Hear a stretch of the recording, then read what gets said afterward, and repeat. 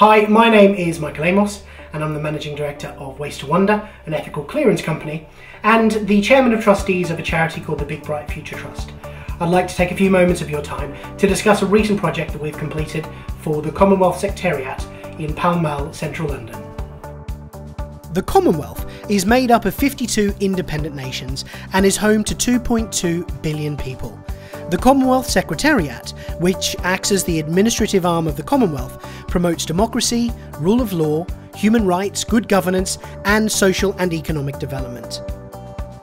Most of the items from Level 3 will form part of a School in a Box project.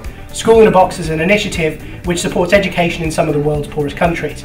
Being an Australian citizen and now a dual national British citizen, obviously the Commonwealth is dear to my heart. So being able to support their aspirations to minimise waste and support education in some of the world's poorest countries is obviously of great interest to us as an organisation.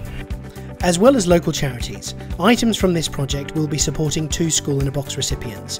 The first is to Freetown, Sierra Leone, supporting a charity called Hope for the Hopeless.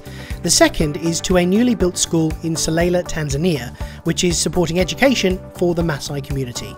The Sierra Leone School in a Box was recently dispatched from our Wiltshire warehouse in Cologne. The Selala School in a Box will be prepared in the coming weeks and sent out early next year.